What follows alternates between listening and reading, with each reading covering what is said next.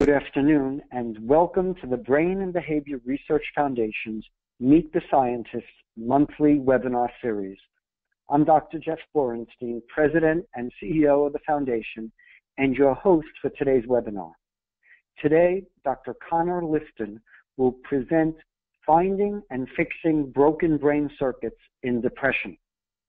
The Brain and Behavior Research Foundation is committed to alleviating the suffering caused by mental illness by awarding grants that will lead to advances and breakthroughs in scientific research. The Foundation is the largest private funder of mental health research grants. Since 1987, the Foundation has awarded more than $379 million to fund more than 5,500 grants to over 4,000 scientists around the world. 100% of all donor contributions for research are invested in our grants to scientists who are working to find breakthroughs in disorders such as addiction, ADHD, anxiety, autism, bipolar disorder, borderline personality disorder, depression, OCD, PTSD, and schizophrenia. I'm delighted to introduce Dr. Conor Liston. Dr. Liston is Assistant Professor of Neuroscience and Psychiatry at the Weill Cornell Medical College Field Family Brain and Mind Institute. Dr. Liston is also a 2013 recipient of a Foundation Young Investigator Grant and an honorable mention recipient of the 2016 Clearman-Friedman Prize for Exceptional Clinical Research. Today's webinar will begin with Dr. Liston's presentation. This will be followed by a question and answer period. To submit your questions, please use the Questions tab on the control panel. Feel free to submit your questions throughout the presentation. Following the presentation, I will ask as many questions as time permits. And now I'm pleased to introduce Dr. Conor Liston. Conor, the floor is yours. All right. Thank you, Jeff, for inviting me here. I'm really thrilled to be here.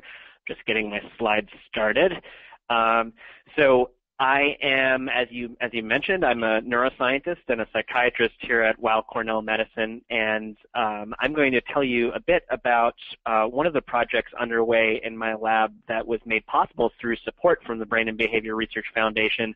It's really just getting started, but we're very excited about the initial results, and I hope they'll be of interest to some of our listeners today. So these statistics will be familiar to psychiatrists, but I think to a lot of other folks, they're a little surprising.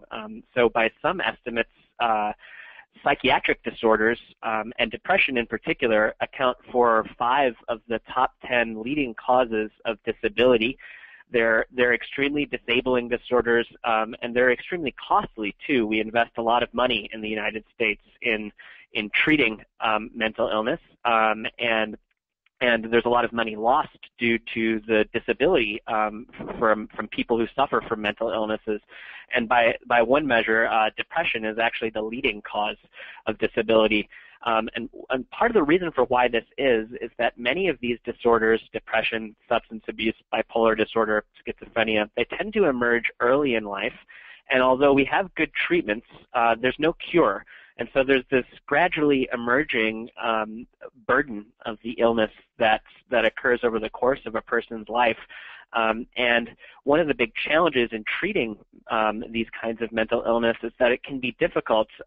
Any patients or family members who are listening right now will be able probably to resonate with this message. It's often difficult to find the right treatment for the right person. And I think it's not controversial to say that part of why it's so challenging to match individual treatments, which often do work well when we find the right match, but it's challenging to match individual treatments to individual patients, partly because of how we diagnose mental illness today. So this, the Diagnostic and Statistical Manual of Mental Disorders, the DSM, this book, which we use for diagnosing mental illness, has been really influential, and it's done a lot of good for people.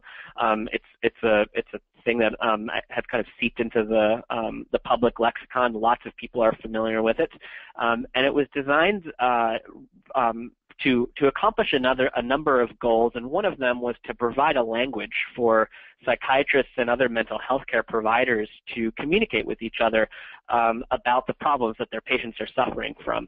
And one of the goals that they wanted to accomplish in doing that was to come up with diagnostic labels that we could all agree on, so that when one psychiatrist or one therapist saw a patient sitting in his office, he would generally agree with the diagnosis given by another psychiatrist or therapist who saw that patient recently. And one of the ways we accomplished that goal was by creating large categories that tend to combine patients with many different problems under a single diagnostic label. And depression is a great example of that. Depression is diagnosed today, a major depressive episode that is diagnosed today when a person suffers from 5 or more of these 9 symptoms. And that means that there's at least 256 unique combinations, unique ways that a person can meet these criteria. And that's not even accounting for the fact that some of these criteria are kind of opposites of one another, like weight loss or weight gain, insomnia or hypersomnia.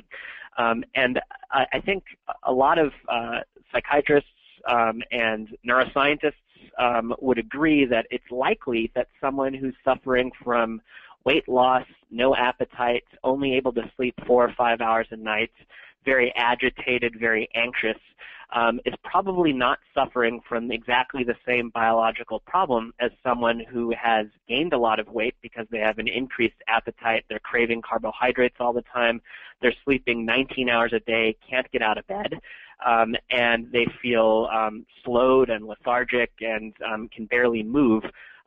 They have no problems with anxiety, but they just have no interest in things that they used to enjoy.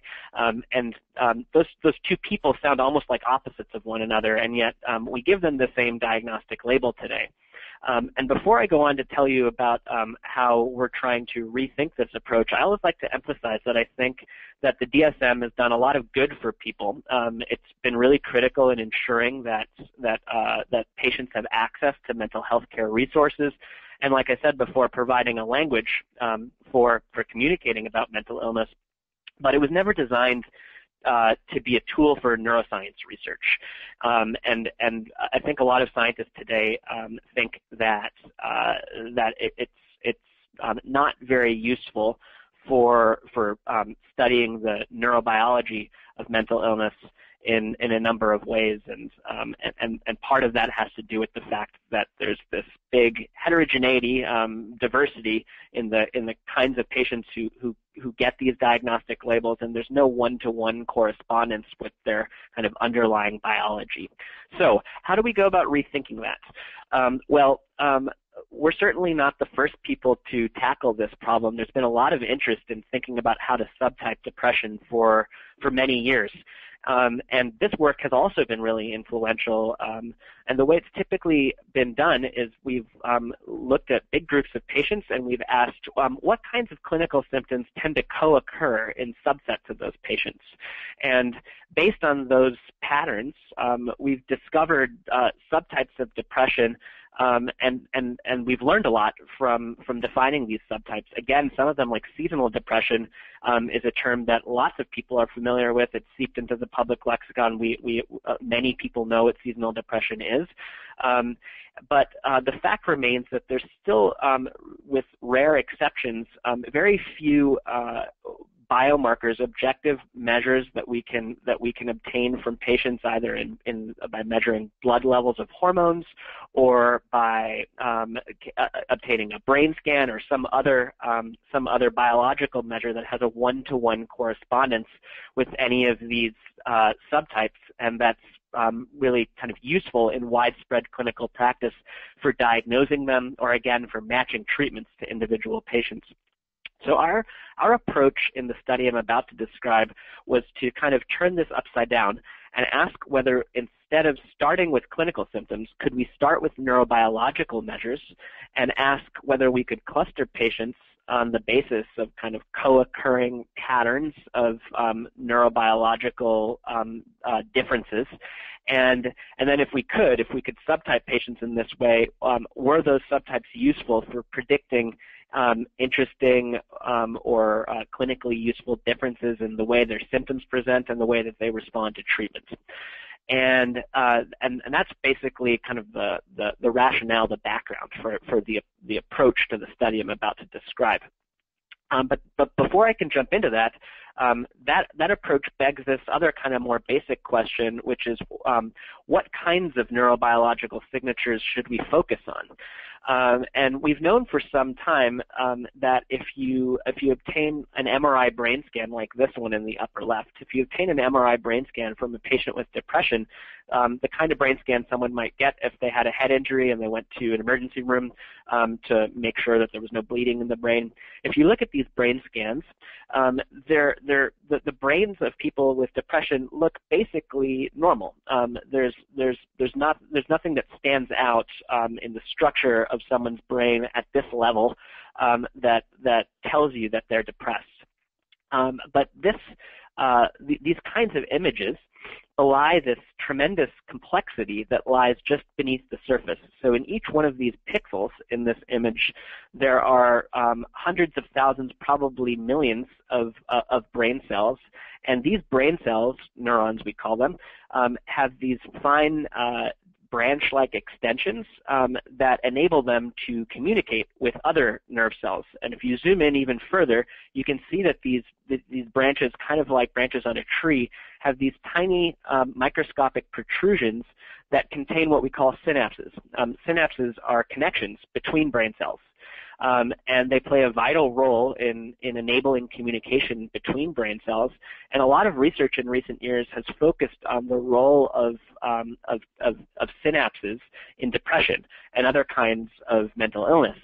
And although we can't measure synapses, visualize them, or even measure their function directly in the human brain in a non-invasive way, we can use brain imaging to get kind of an indirect proxy for how synapses are functioning in the brain. And if you'll just bear with me for a second, I'll tell you a little bit about that before I jump into telling you about our findings. So the way this works is based on a discovery by two really pioneering scientists, Weill and Mark Weill, about 15, 20 years ago now.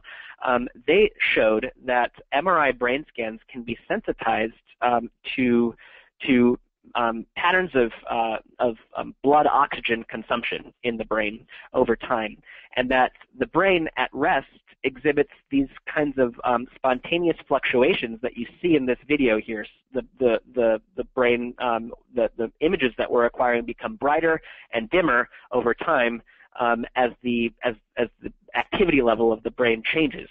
And the critical discovery that Mark Weill and Brock Biswell and others made was that regions of the brain that are strongly connected tend to fluctuate together, and that's what you see here. If we segment the brain into a bunch of regions, and then we extract these like a map of these fluctuations over time, and we compare them, you can see that in two brain regions that are highly connected, they go up and down together. And that kind of makes sense.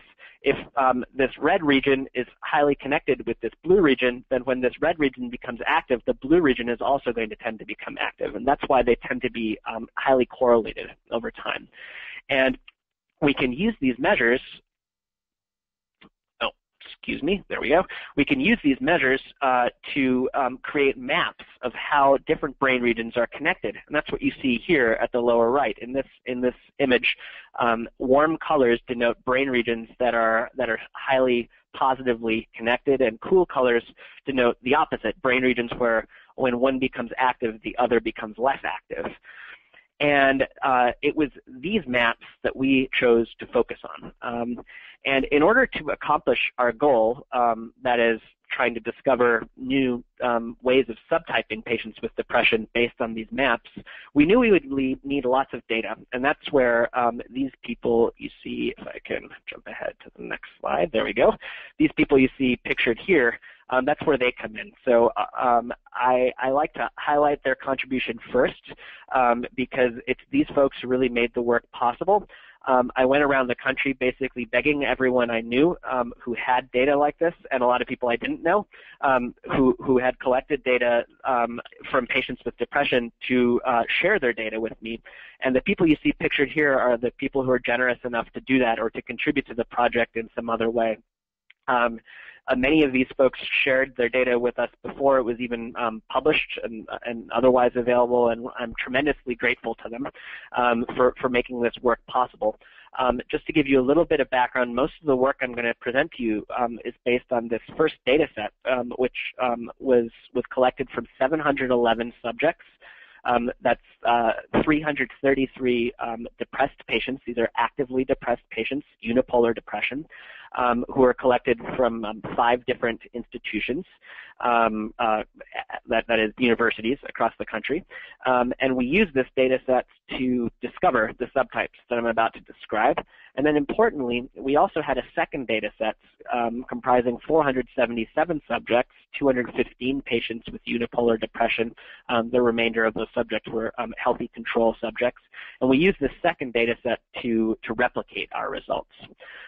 So without further ado, I'll jump into telling you what we found.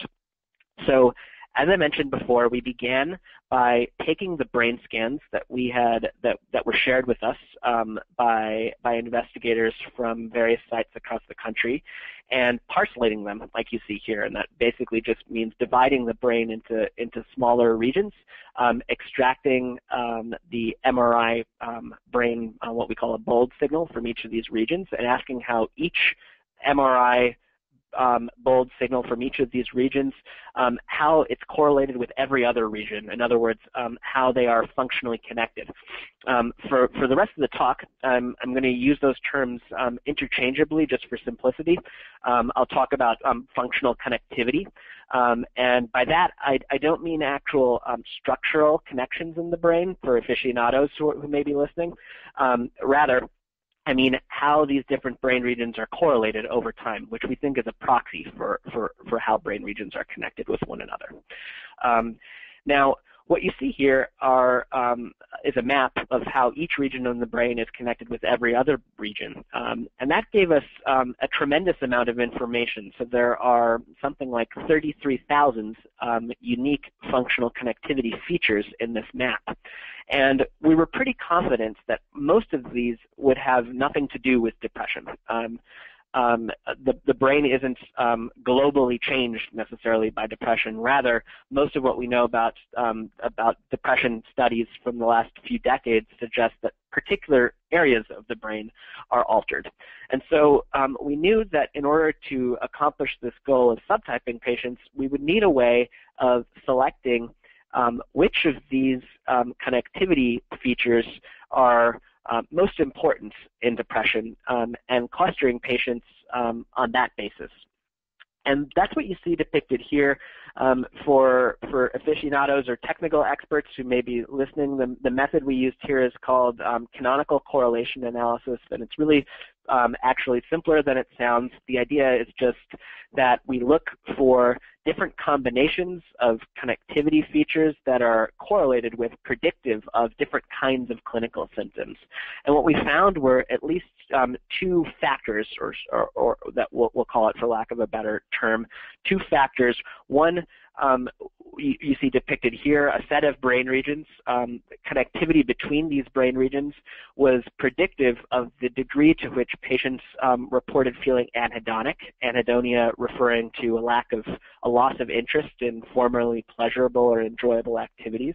So connectivity in these brain regions was predictive of anhedonia in our patients, and to a lesser extent of psychomotor slowing, feeling kind of lethargic, not able to get out of bed in the morning, and guilty rumination.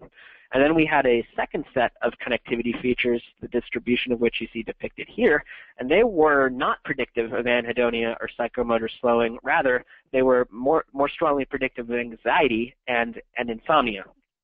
And using these kind of connectivity factors, we then clustered patients. And what you see here are our initial results of that clustering. So this is a dendrogram, and the main take-home message here, again, it's simpler than it looks. It's just that there are at least 4 groups of patients.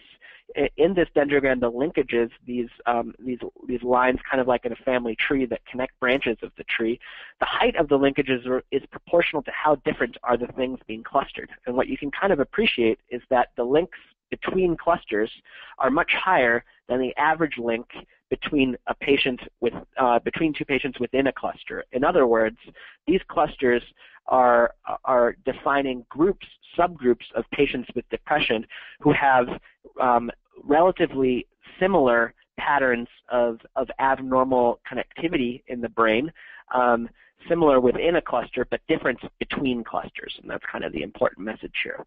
And before I proceed and tell you a little bit more about what I think will be most interesting to patients and family members, I want to emphasize that we don't think that this is the final or even the best solution to this problem of subtyping in depression. We think that the subtypes that we discovered were driven in part by the data that we had available to us. But what I want to try to convince you of is that this is just one solution, and that this solution is potentially useful for rethinking the way we go about diagnosing patients with depression, and ultimately for mapping treatments to those individual patients. So let me give you a couple of examples of that.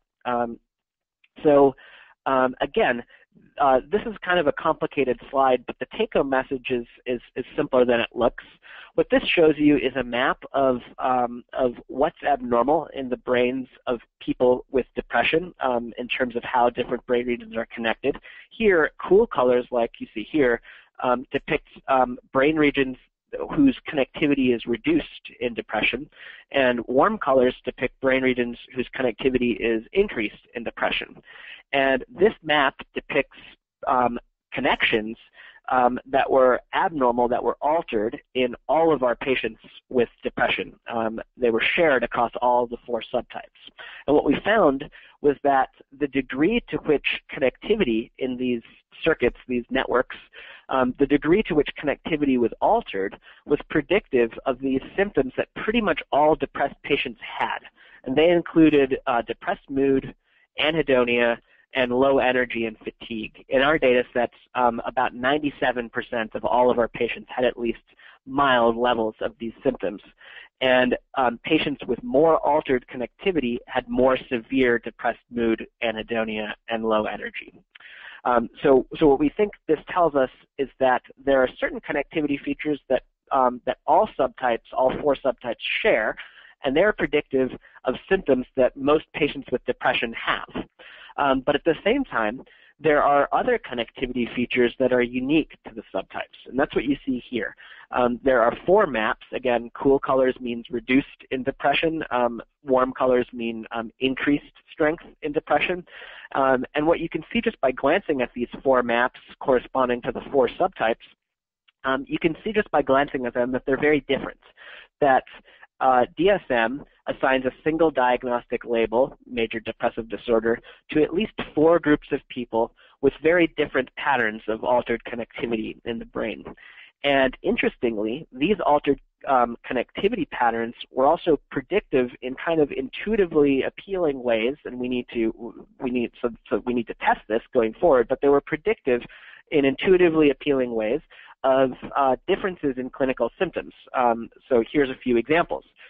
Patients with subtypes 3 and 4 had elevated levels of anhedonia, that is a loss of interest in previously enjoyable activities, compared to patients in subtypes 1 and 2, whereas patients in subtypes 1 and 4 had elevated levels of anxiety compared to 2 and 3.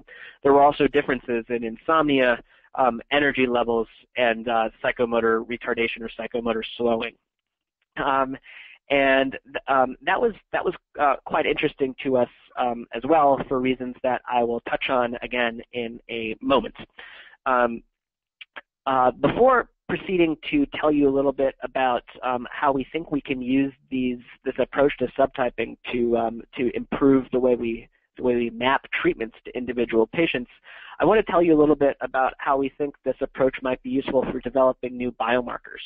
So biomarkers biomarkers are just biological measures that we can use to help diagnose an illness or to help guide treatments for that illness. And in many areas of medicine, biomarkers have kind of transformed the way doctors think about helping their patients by mapping individual treatments to the individual patients who are most likely to benefit from them. But in psychiatry, biomarker development has been difficult for all the reasons I just described, particularly related to the challenges of weak correspondence between our diagnostic labels and the underlying biology of the illness. So what we wanted to do was test whether we could use this approach to subtyping to develop brain scan-based biomarkers for diagnosing these subtypes. And again, this is a complicated slide, but the message is relatively simple. What you can see is that we optimize different steps for diagnosing these subtypes based on the brain scans. And at the beginning, the performance of our biomarkers was poor. It was barely better than chance in differentiating healthy control subjects and patients. But with a lot of optimization, we could improve the performance of those biomarkers to a little short of 90%. So we think that's maybe not quite what we might want for use in a clinic, but it's getting close. This gives you a little clearer sense of how well these biomarkers performed in the individual subtypes. Again, you can see in the range of 84 to 91% correct diagnoses for differentiating depressed patients and healthy controls. Next, we wanted to ask a related question. Having developed these biomarkers, these basically statistical classifiers for diagnosing the subtypes in individual patients, we wanted to ask whether they were stable over time.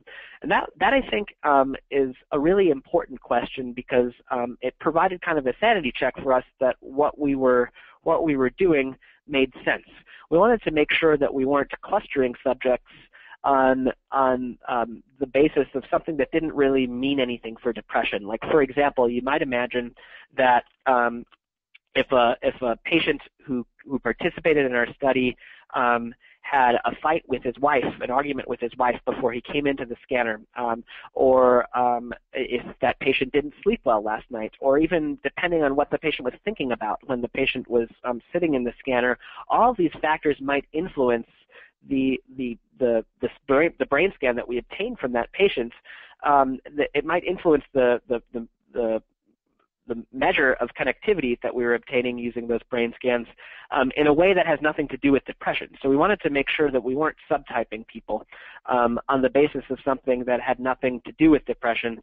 And to do that, we asked a really simple question, and that's whether if a patient gets diagnosed with subtype 1 today, and we rescan them 5 weeks later and they're still depressed, will they still get diagnosed with subtype 1 at that second time point? If these subtypes are kind of clinically, biologically meaningful subtypes, then you'd predict that they would. And that's indeed what we found. Most people who were diagnosed with subtype 1 at scan 1 had the same subtype diagnosis in the second scan 4 to 5 weeks later, and so on for subtypes 2, 3, and 4. So the fact that these subtypes were stable over time was really helpful in telling us that perhaps we were onto something in terms of these subtypes being clinically meaningful.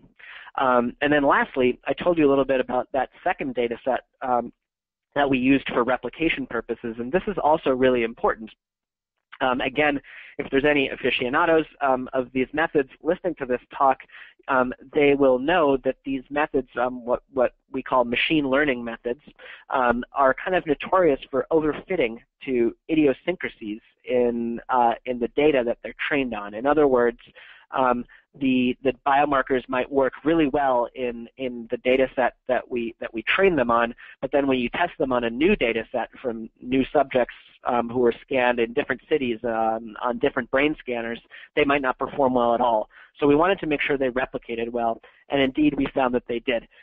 That we could correctly diagnose individual patients with depression and differentiate them from healthy control subjects with accuracy rates in the range of 80 to 92%, roughly similar to what we found in the training sample. So again, that was kind of reassuring to us that we were on to something, and that this was likely to be meaningful. Okay, in the last couple of minutes, I'm going to shift gears. I'm going to tell you about two last kind of quite interesting sets of findings. One of them has to do with how these subtypes cross conventional diagnostic boundaries. So what I've shown you so far tells us that DSM, our current diagnostic system, assigns a signal label, major depressive disorder, to people with at least 4 very different patterns of altered connectivity as measured by these brain scans.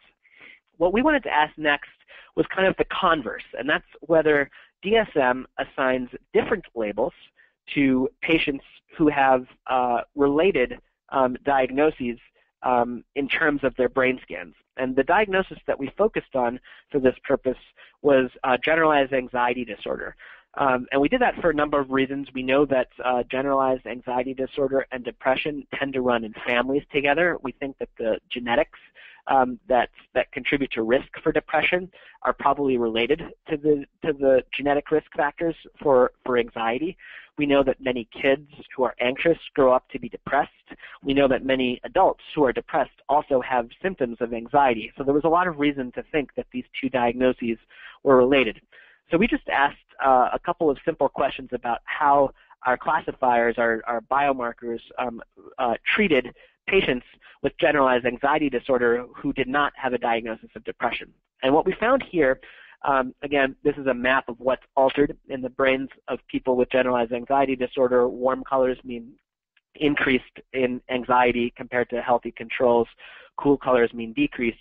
And what you can see in this little Venn diagram is that although the connectivity features that define depression are different from the connectivity features that define anxiety, there's substantial overlap. About 22% of the connectivity features that define generalized anxiety disorder are also altered in depression.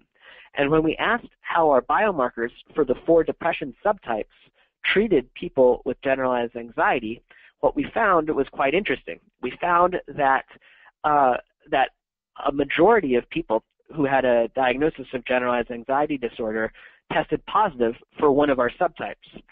So about 31% were classified as not depressed, but the remaining tested positive for one of our subtypes, and the vast majority of those tested positive for subtypes 1 in blue or subtype 4 in black. And you'll recall from the data I showed you a few minutes ago that the 2 subtypes in our depression data set that had elevated levels of anxiety were subtypes 1 and subtypes 4, the same subtypes that many of these anxiety disorder patients are being diagnosed with. Furthermore, when we look at other symptoms, an interesting pattern emerges, and that's that their anxiety symptoms in these generalized anxiety disorder patients, they do not vary by subtype, and that kind of makes sense. All of these patients are anxious. They have high levels of anxiety, as indexed by this self-report. But their depressive symptoms did vary by subtype. That is, patients who were diagnosed with one of our subtypes had significantly elevated depressive symptoms compared to the healthy control, the patients who had anxiety but were diagnosed as not depressed. And furthermore, the patients who were diagnosed as subtypes 3 or 4 had elevated levels of anhedonia compared to subtype 1, which was in turn increased compared to people who were diagnosed as not depressed at all. So what we think this shows is that these subtypes that we've identified based on connectivity measures in the brain cross conventional diagnostic boundaries in interesting and intuitive ways, and there's some consistency in how their symptoms, their depressive symptoms, their anhedonia symptoms, how they relate to their brain scan diagnoses. But there was one thing that was bothering us a little, and that's whether perhaps the connectivity measures that we were detecting with these biomarkers were kind of non-specific for any kind of generalized form of psychopathology. In other words, does anyone with any kind of mental illness tend to test positive for one of our subtypes? And what we found by looking at patients with schizophrenia was that that was not the case. So in this sample of about 75 patients with schizophrenia but not depression, almost all of those patients tested negative. In other words, these diagnostic biomarkers for subtypes of depression, they cross diagnostic boundaries, conventional diagnostic boundaries, in interesting and intuitive ways, but they still retain some level of specificity, which is important if we're ever going to be able to use an approach like this for thinking about how we go about treating patients. And of course, that's what matters most. Lastly, in just the last few minutes before we kind of take a break for questions, I want to tell you a little bit about what's maybe most exciting, and that's how we think we can use this approach to improve the way we go about treating patients. The treatment that we focused on here is called transcranial magnetic stimulation, TMS. For those of you who aren't familiar with it, TMS is an established FDA-approved treatment for depression. It's non-invasive, but it's a brain stimulation technique, and the way it works is by applying a magnetic field, a rapidly fluctuating magnetic field, to the brain through the scalp. So it's totally non-invasive. A person just comes into a psychiatrist's office, and it can be administered right there in the office, and the patient goes home right after the session. And we've known for many years that when you apply this treatment, TMS, to the brain repeatedly over a period of several weeks, that patients with even treatment-resistant depression who have not responded well to other antidepressants, they tend to get better over time. And importantly, we've also known from our own work and from other folks' work as well that brain measures of connectivity, like the ones I was showing you before, are sensitive to TMS. So TMS alters them, what you see here is kind of pre-TMS and post-TMS. And the connectivity features that are altered in depression get normalized after TMS in patients who are undergoing treatments. And furthermore, the degree to which a person has abnormal connectivity or altered connectivity in some of these networks before they get TMS is predictive of their likelihood of going on to respond to TMS. And that's important because it tells us that there's maybe some potential for using these brain scans for informing which patients are most likely to benefit from that treatment. And that's really critical because we also know that this treatment, while it is effective, it doesn't work for everyone. And like many other antidepressants, it takes 4 to 5 weeks to have any effect. And of course, that's really frustrating for patients and their families and for doctors as well, when they try this treatment only to learn 5 weeks later that it's really not working and they need to kind of start from scratch and try something else. So what we wanted to test was whether we could use our approach to subtyping patients with depression to inform these kinds of decisions about who would be most likely to benefit from TMS and who wouldn't. And what you see here are the initial results of that experiment, that test. What we found was, so we obtained brain scans. This is in collaboration, by the way, with my colleague Jonathan Downer at the University of Toronto. We obtained brain scans from patients with depression. We subtyped them, and then these patients received TMS targeting a brain region called the dorsomedial prefrontal cortex. It basically lies along the midline of your head, kind of at the front of the head. And this brain region we know is responsive to TMS and can be used for treating patients with depression.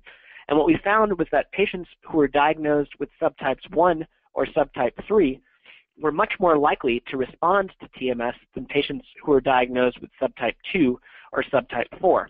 Here you see another way of depicting that same data. The degree to which a person improved was much larger in subtype 1 and to a lesser extent in subtype 3 than it was in subtypes 2 or 4. These people in subtype 1 in particular showed really strong response rates to this kind of TMS. And what you see here is kind of a second step towards what we think of as potentially precision medicine in psychiatry.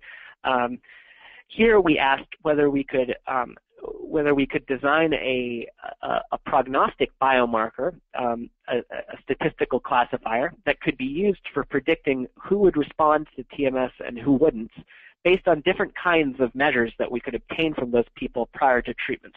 What you see here are the results for predicting responders R and non-responders NR, based just on brain connectivity measures as indexed by that fMRI brain scan I described earlier. And what you can see is that we can do okay, about 78, 79% correct prediction rates, but that's still not as well as we'd like to actually start using this in clinical practice.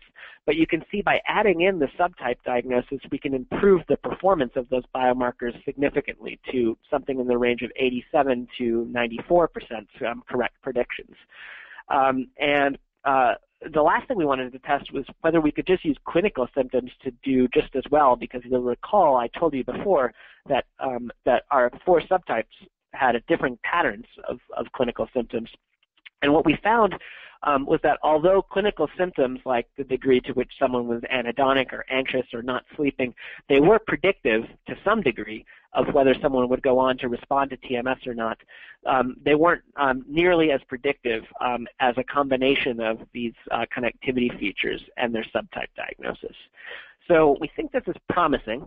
I want to emphasize, I always emphasize this when I'm giving this talk to patients and families, that I think we're really excited about this work, but it's still early days. It's really critical that we validate this, that we replicate these findings, and that other groups replicate them as well, and test to what extent these methods can really be used for predicting individual treatment response rates in individual patients and guiding treatment decisions on a more widespread basis, not just kind of in the relatively unique situation of a patient participating in a research study at an academic institution. So we don't think that these are ready for widespread clinical use yet. That's still some ways away, but we think what this data tells us is that this approach holds a lot of promise, and we're pretty confident that we can improve upon it further, and that other investigators will probably figure out other ways of doing this even more effectively. And with that, before we stop to take some questions, I just want to highlight some of the folks who were responsible for carrying out this work. In particular, Andrew Drysdale, a very talented MD PhD student who is now a psychiatry resident at Washington University. And the folks highlighted in red here: Mark Dubin, Faith Gunning, George Alexopoulos, Jonathan Downer, BJ Casey, Mike Fox, Alvaro Pasqualeone, Helen Mayberg, Amit Etkin, and Ellen Schatzberg, who were generous enough to share their data with us and make this work possible.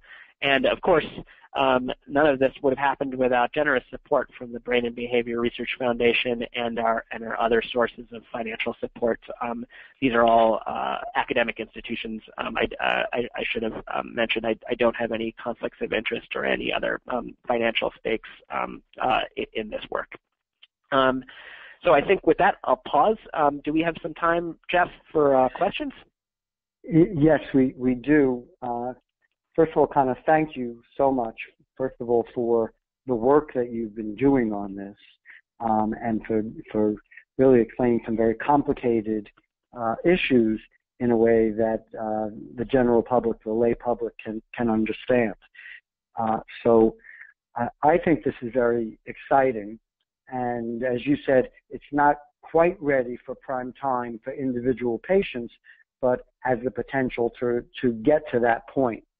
And one of the questions that a number of people asked is, what will it take to get to the point that it can be used for actual patients in clinical care? Yeah, I think that's a really critical question. It's one we think about here in my lab every day. I could talk about that ad nauseum, and I won't, but I'll tell you just 2 points that I think are really important questions we need to answer before we bring this into widespread clinical use. First of all, this work needs to be replicated. I'd like to see other groups using similar methods and testing whether it works in other people's hands at other academic institutions and also outside of academic institutions, because oftentimes the kinds of patients that participate in research studies may not necessarily be representative of the kinds of patients that we see in the broader world. And sometimes that happens in ways that are hard to predict. We try to control for that, of course, but it's really critical before we start using these kind of methods all over the place that we know how well they work and that we know under what circumstances they don't work so well. What are the limits of how they work and how they don't work?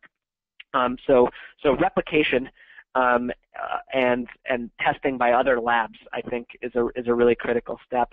A second step that I think will be really important is testing whether a similar approach can be used for predicting response to treatments that are in more widespread clinical use today. So we focused on TMS. The brain region, I didn't mention this, the brain region that we were targeting is the dorsomedial prefrontal cortex, which is actually not the FDA-approved site. It is one that we know works from multiple published studies, and we focused on that one for a number of reasons that I won't get into here. But we really need to test whether a similar approach also works for the FDA-approved dorsolateral prefrontal site, and maybe even more importantly, whether this approach can be used to predict response to medications, first-line therapies for depression like fluoxetine, escitalopram, sertraline, medications that probably a lot of our listeners today are more familiar with than TMS. That will also be really important. Right. So really the goal is to be able to use this technique to then help the physician decide with the patient what medicine or other treatment is most likely to help them. Talk therapy could be one of those options as well in terms of treatment for people. That's exactly right, and I'd like to actually, I'm glad you brought that up. I'd like to highlight a recent study from one of our collaborators, also a brain and behavior research Foundation scientist, Helen Mayberg. She's done amazing work showing that we can use this kind of brain scan approach to predict who's most likely to respond to a drug versus who's most likely to respond to psychotherapy. This question of differential treatment response prediction, I think that's really critical, and that's something we'd like to test maybe in collaboration with Helen at some point in the future as well. Yeah, very useful and important, as you pointed out, given the time it takes for medicine or other treatments to work. If you have a better chance of it actually working first time around, it makes a big difference in people's lives. Right. That's right. One question that a person asked relates to bipolar disorder. You spoke about general anxiety. You spoke about comparing it also to people with schizophrenia. Any information about bipolar disorder, depression and bipolar disorder, and what you're seeing with these types of studies? Yeah, that's a great question. Again, another one that we think about a lot in the lab. I think it really gets to the root of a problem, which is that, for the most part, we don't need brain scans to diagnose depression. You can see it in a friend or family member without any special training a lot of the time. But one diagnostic question that can be really hard and that has really important clinical implications is distinguishing between unipolar depression and bipolar depression. For listeners who aren't aware of the difference, bipolar depression refers to a kind of depression that happens in some patients who also experience periods of remarkably elevated mood and these patients tend to respond differently to medications. Some of the medications that are useful for unipolar depression can actually be harmful for bipolar depression. So we'd love it if this approach to subtyping patients could differentiate between bipolar and unipolar. Unfortunately, we don't know the answer to that yet. All of the patients in our study that I just described had unipolar depression. That's an important limitation. We are working to test whether a similar approach could be useful for differentiating bipolar patients, but that's going to mean analyzing a different kind of data set, one that we haven't fully analyzed yet. So I don't know the answer to that, but hopefully if you check back in a year or so, maybe we'll have more information on that. Well, we may need to bring you back to give the next webinar on that, because obviously it's very important. Another important issue in depression and other psychiatric conditions is the issue of suicide risk. And I'm curious, is there anything in your data and your analysis that can be helpful in terms of potential biomarkers for people who might be at greater risk of attempting suicide? Yeah, that's a really important question too. Suicide obviously is probably the gravest outcome that we face as psychiatrists and mental health care providers in treating our patients. It's one with really huge public health implications. And a challenge in studying suicide is that it's thankfully, it's a relatively rare event. And so we don't know as much about, like most of the patients in our study, for example, don't have a history of suicide attempts. And certainly there were no completed suicides or suicide attempts during the duration of our study in any of the subjects that were involved.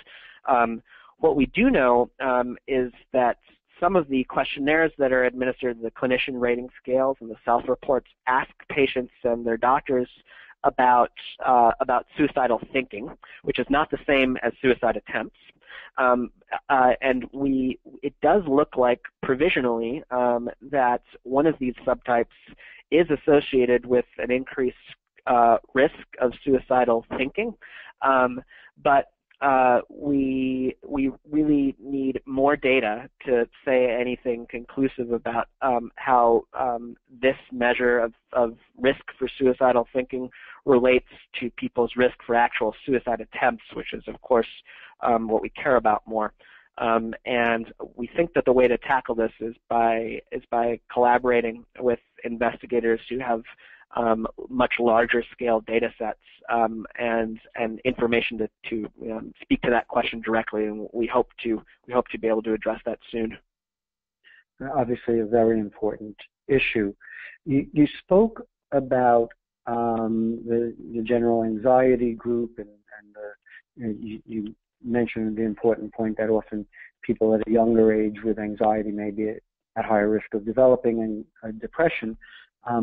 Do you have any information on looking at people who have not yet developed depression, but that may be at higher risk of developing depression, and therefore there may be methods of prevention that can be done before depression really takes hold?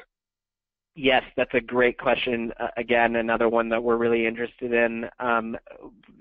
It raises a related issue, which is, whether these subtypes, which we're diagnosing on the basis of altered connectivity in a brain scan, whether that altered connectivity is something that precedes the onset of symptoms. Maybe it's there before a person ever gets depressed. Maybe it's kind of a stable feature of that person's brain that renders them kind of at risk of becoming depressed. On the other hand, it might be the case that these altered connectivity features are kind of a state-dependent feature of the person's brain that varies with their mood state. So it's kind of indicative of the fact that the person is currently depressed, but if you rescan them again a few months later when they were no longer depressed, you wouldn't see these changes. Although we don't have data to address the question of risk for developing depression in patients who've never been depressed before. We do know that if we look at patients repeatedly over time, it's probably the case that what we're measuring here is a combination of those two things. Some of those altered connectivity features are stable features of the person's brain, and some of them vary with the person's mood state. The fact that some are stable features of the person's brains suggests to me that they might precede the onset of symptoms. They might be kind of a sign of risk for developing depression, in which case, like if we scanned adolescents or people in young adults who are at high risk for becoming depressed, they might be predictive of depressive outcomes. And, that itself could be really powerful because there are lots of interventions you might imagine deploying that don't involve medications or TMS or brain stimulation. Easier interventions like stress reduction and just knowing who's at risk and being able to warn those people to avoid other risk factors for depression, that could be really powerful. We're working with collaborators who have data that might help us address that, but again, we just don't know the answers to those questions yet. Great. Well, while you've developed a lot of very important information, in some ways all of these new developments bring up new questions that need to be looked at as well. So it's a very exciting time. As a last question, I want to ask you, what do you see down the road? What do you envision in 3 years, 5 years, 10 years down the road in terms of how this is going to affect clinical care and people's lives? Yeah, that's something I think about all the time too. I think in the near term, what I'm most excited about is using this approach. And again, I don't think that it's going to be just my lab doing this. I think there are labs all over the country who are using similar methods to tackle related problems. Using this approach to guide the selection of existing treatments, I think, is really powerful. I think what I'm most excited about in kind of the near term is an approach similar to what Helen Mayberg has done, which is differential treatment response prediction. That is, can I tell someone not just that this treatment is or is not going to work for you, but rather I can tell them treatment A is not going to work for you, but treatment B is going to work for you. And that would be really powerful, and I think it could do a lot to kind of bend the curve on those statistics that I described at the beginning of the talk today about the kind of accumulating burden of mental illness over time that's due in part to the kind of frustrating trial and error approach to treatment that we're often forced to use. And then in the longer term, I think what's equally and maybe even more exciting is the potential for using this approach to think about developing fundamentally new treatments. Many of the treatments we use today are really closely related to one another, and it's been frustrating for many scientists and doctors and patients that we haven't seen fundamentally new treatments for depression in some time now. There are some promising candidates on the horizon, but I think that rethinking how we diagnose mental illness and depression in particular, and identifying kind of more homogeneous subtypes might make it easier to understand the biology of depression, and if we understand biology, then hopefully we can develop kind of fundamentally new drugs and other interventions that aren't just kind of cousins of the drugs that we have today. Well, Conor, I think that is a vision we all would love to see. And I want to, again, thank you for the work that you're doing and for joining us today to share this exciting work that you're doing in your lab. I want to also thank everybody who's joined us. All of the research that we fund is made possible through private donations. So please consider making a contribution by visiting our website, vbrfoundation.org, or call 1-800-829-8289. This webinar has been recorded, so if you've missed any portion or would like to share it with a family member or friend, please visit the events and webinar page on our website. And I hope you'll join us again next month when Dr. Holly Schwartz, professor of psychiatry at the University of Pittsburgh, will present psychosocial interventions for maternal depression, impact on school-aged children. This will take place on Tuesday, October 10th at 2 p.m. Eastern Time. Thank you again for joining us, and enjoy the rest of the day. Take care.